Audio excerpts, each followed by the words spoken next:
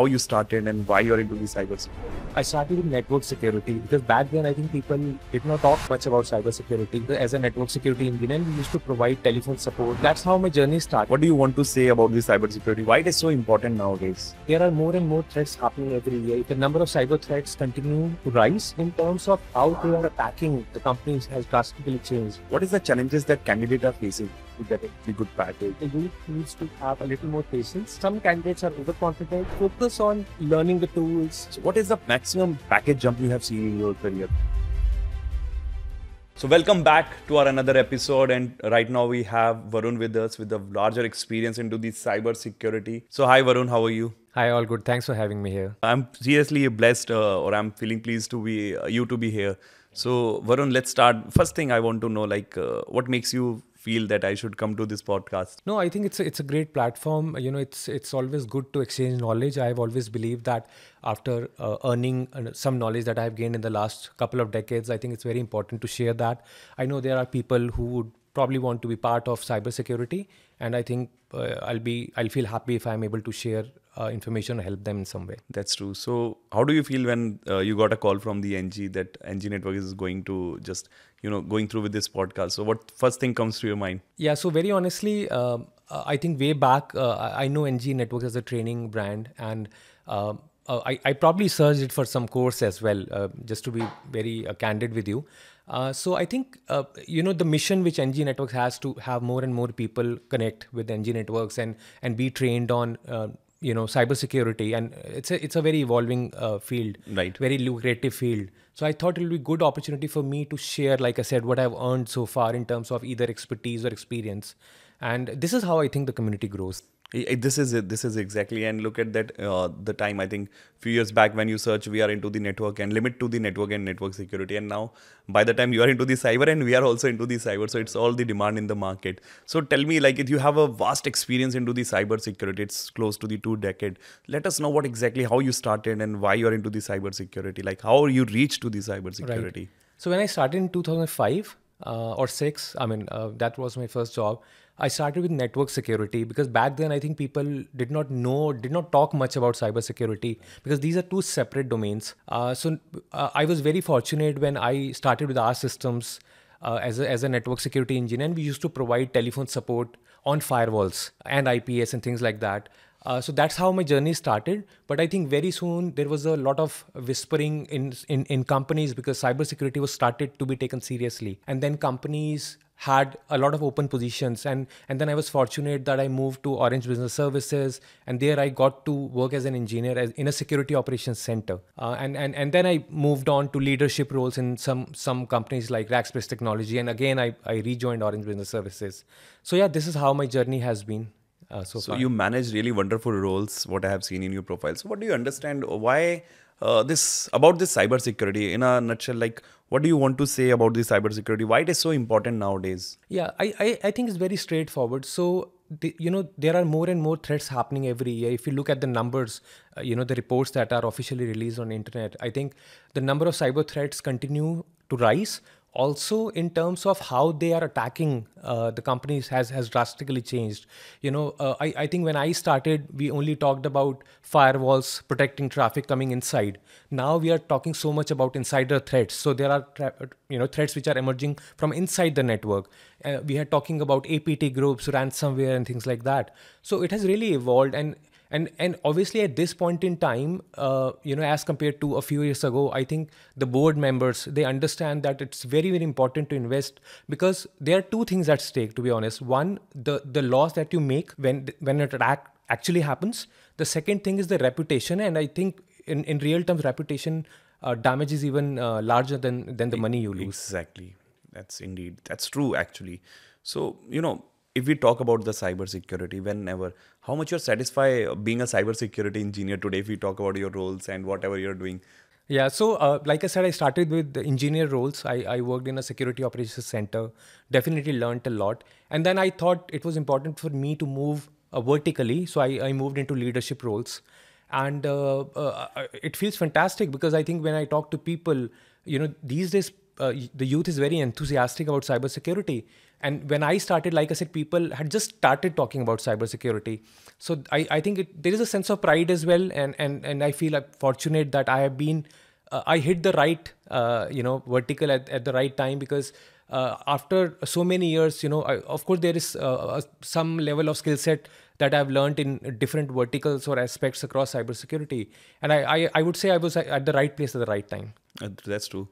Is that happening with you as well? That people think if you're a cybersecurity engineer, you must be a hacker? Yeah, so hacking is definitely an important vertical of it. Like I said, cybersecurity, even today when you look at it, there is red teaming, purple teaming, then there's vulnerability management. You talk about security operations center, Yeah. which So covers a lot of things. You have to manage incidents. Then there is a compliance piece. Now these days, especially with DPDP Act recently announced, there is so much noise about privacy in India, right? So cybersecurity is very, very diverse, and I think I personally feel there is a place for everybody. where did you find the people are earning good into the cybersecurity in particular? Any which vertical there? You have seen drastic hike, like unexpected hike. So what is that domain? Yeah, so yeah, very true. I think people today, the new entrants which are starting, I think they're already earning very well. I think some of the roles I personally feel are important from, if you purely talk about money, is I think if you are a security architect, so you are designing networks from a security standpoint, you are forming a framework as to how it should be designed. That's a very lucrative one. And then, of course, if you move up the ladder, you are a chief information security officer, or you are a chief privacy officer. Like I mentioned, privacy is another hot topic. So these are some good roles. Also, if somebody is interested in, offensive security or hacking, again, these people are earning pretty good because they directly are able to share what are the vulnerabilities. Exactly. They participate in bug bounty programs that we have, or they participate in capture the flag challenges that are that some of the organizations. And then, of course, platforms like GitHub are there. So you have all that opportunity to really explore it and prove your mettle. I really think like these profiles, if you talk about these people into the forensic and the hacking, that it sound very interesting what they are doing. But I think they need certain type kind of a background for that. मतलब ऐसा नहीं है कि आप एकदम random आके इसमें start कर सकते हैं. First curiosity, if I'm not mistaken. Second एक certain background लेके you have to start in that thing. ऐसा है? The what I always advise is that first of all, get the basics right. I think people always try to jump the gun. I mean, like I said, the youth is very impatient. Some of them, and they would want to probably do a CISSP certification right in their second year. I mean, I know you have to have 5 years of experience to gain that, but people are very excited about it. But I think just start with the basics. If you want to go into hacking, of course, you start with security basics, like do a CompTIA Security Plus course to begin with. Get your basics right. Then if you're interested in offensive security or hacking, you can do a certified ethical hacker course from EC Council and things like that. And then, like I said, there are other elements to it. So I think people should get their foundation right. That's very important. Even if they're not working somewhere and they want to get hands-on, because I think hands-on is very important, they can set up labs, they can set up virtual machines, and then they can practice so that once they look for a job, they are better prepared. What you're doing, it's an ideal position for anyone who's coming to this cybersecurity. What you are doing right now. What do you suggest? Like, I have two options. Let's say if I'm a mentor, I'm running a training company. So there are two ways to teach the candidate to bring them to your place, bringing out to your level where you're taking the interviews, or you're just, getting the candidate from the market. The first way, just simply teach them the what is networking, what is the infrastructure immediately in a month, and then start with the basic about the servers and all, and just give them the idea what the firewalls are and the few SOC, some tools like QRadar or something like that, and just give you the profile. This is the option one. Second option, if I just give them the base, make them understand, let them let's take an example from the networking. I just take them to the infra world with the help of networking. Let them work for a particular months or years into the network and let them understand how this works, because I think networking is a stepping stone where you are going to interact with every team, understand what they are doing, and then move into the firewalls, learn the cybersecurity, load balancer, DMZ zones, what they are doing, and then move into the somewhere into the cybersecurity. They can start wherever they feels comfortable. They with the coding, they learn from the forensic, red, blue, wherever team you want to go. So which one is the better option direction to go? Yeah, so this is pretty much how I started. So I started with, I mean, I probably started a little bit on network, but I was more into network security, like I said, and cybersecurity is a layer on top of it. So, for example, when you talk about network security, you are talking about firewalls, antivirus, anti-malware, IPS, and IDS, and this was pretty much what that 2000 era was. And then in 2010 and onwards, the things changed. So there was a lot of noise about cybersecurity. So then we were already talking about email protection, data loss prevention, because the insider threats was a major concern. And then of course EDR and XDR, right? Why? Because we had threats like ransomware, and it wasn't a thing back then. Today we are not just talking about ransomware, but triple extortion. So your data is encrypted, it is exfiltrated, and then there is a DDoS attack happening on your compromised machine. So there is a triple extortion happening. So the things have really evolved. I think I would strongly recommend that people who want to make a career in cybersecurity get the fundamentals right. Understand the networks. Like I said, you need to understand the OSI model. You need to understand what a server is, how it works, and then eventually start with firewalls, understand what ideas can do. And then as you start working in different organizations, and if let's say, for example, if you are working on a SOC, you will be probably expected to work on security incidents. Then of course there will be a lot of tools, like for example there could be a SIM tool. These days we have SOAR tools which are doing automation, working through tickets and all. So then gradually develop it. So I think if you go step by step, I really feel that you will eventually get where you want to be. But if you jump the gun and you straight away want to join something which probably appears to be lucrative at first, in the long run it may not be as beneficial. Yes. So of course you are at this position, you must be taking the interviews as well. So what is the challenges that candidates are facing to get into the good package or good level when you're taking the interviews? Anything you want to share with us, any experience? Yeah, so historically in all the organizations I worked with, whenever I have conducted interviews, I have seen that like I said, the youth needs to have a little more patience. People, just for the sake of getting a 30% hike or 40% hike, I think they are making quick jumps.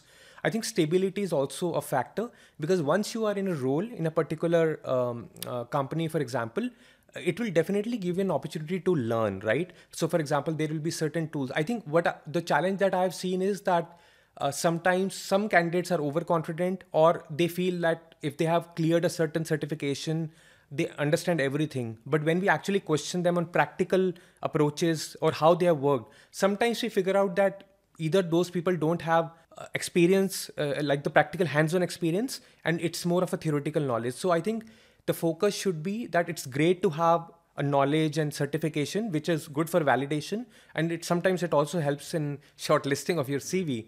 But I think at the end of the day, whichever company you work, spend a couple of years at least, make sure that you fully exploit in a positive manner, just fully exploit the job role, learn all the tools, and that will show up in the interview when you go, because the body language is so positive when you talk about it. The interview, who's probably 10 years more experienced than you, they'll immediately get hold whether it's a chat GPT kind of an answer or whether this person really has practical experience. So focus on learning the tools and get involved in handling security incidents. If you are given an opportunity, use tools like Qualys for vulnerability management, but really learn it. And then of course keep looking for other opportunities if you want to switch job and increase your compensation. So overall, what suggestion you want to give me if I want to train the candidate? What things I should take care? मुझे किन चीज़ों का बहुत अच्छे से ध्यान रखना चाहिए when I am giving the training? अगर मैं कोई चाहता हूँ कि साइबर सिक्योरिटी में अच्छे लेवल पे जाए, तो what are the key factors? So जैसे for example like I suggested कि कॉमशिया प्लस का जो सिक्योरिटी प्लस प्रोग्राम है, आई थिंक वो एक ब्रॉडली कवर करता है cyber security को, and then I think people, of course, I mean the course contents will remain the same, whatever it could be CompTIA or it could be any other vendor, but I think they should start from the basics, like I said, starting with networking protocols, TCP, IP, OSI model, subnet ranges, things like that, because then they will develop that understanding of the network, and then they should talk about security. So security में हम क्या cover कर सकते हैं? We are talking about firewalls, like I said, antivirus. If you don't know what a virus is, or what a Trojan is, or what a malware is. I think long run, जब आप cyber security में आगे जाएंगे, you will have trouble investigating the incidents, because that language or lingo is actually used. So get the basics right. Don't hurry up. See, eventually everybody will end up, like I said, getting where they want to. And when you talk about compensation and growth, like I have spent a couple of decades, so wherever I am, fortunately, it was not done in a day. So I had to eventually learn and work with some good organizations, learned a lot of tools, and worked with so many excellent people. So I think if you do it gradually, I think you should be happy at the end. Exactly. Indeed, it's a true suggestion. Like for anyone, it works. I know. So it was a good experience to just hear it out. Like for the cyber security and all. So what is the maximum package jump you have seen in your career? Like from a candidate, anyone in front of you? So these days, these days it's a lot more. Like I said, I think when I started 19 to 20 years ago, the packages were low. The jumps were also sometimes low. These days, because the company. So by the way, there is a huge shortfall when it comes to cybersecurity professionals. So I think one encouraging word I want to have for anybody who's watching this is that if you go step by step, and if you hit the right companies at the right time, and you get into opportunities wherein either you are working in a security operations center, working through security incidents, or probably you are into ethical hacking, I think if you move step by step, you can definitely, I mean the norm is it's definitely 30 to 50% hike that you generally get when you jump the companies. So that it also depends on how much experience you have, how much of a learner you are, because when companies hire candidates or individuals, it depends what sort of requirement they have, what timeline they have. I think if you generally go out to internet and search it, you will see a standard hike of 30% is the norm, and people talk about it. But if a company they want to, let's say they have a client project, the client is ready, they are just waiting for people to join, they may end up giving 50% also. And as a word of caution, I think sometimes it is a problematic also, because it can create those uneven balances between two candidates with the same experience and profile. But it's really a company's call how much they are comfortable. But yeah, I mean, these days, anybody who's starting career, I think they have a good future, I would say. Perfectly fine. Thank you very much for sharing all this information. And I'm very happy to be here and just, sharing all the experiences about the importance of cybersecurity, the future. And as Varun shared, each and every steps that if you are taking into the cybersecurity, you must start from the basics. So I think whenever I spoke to any experienced guy, they're pretty clear. Boss आपने career अच्छा बनाना है तो you should be clear in to the basics आपके strong होने चाहिए I think I am also following the same thing so thank you very much Varun to be here and guys if you still having any question left और anything you still want to ask so please feel free to share in to the comment like us and follow us. Thank you.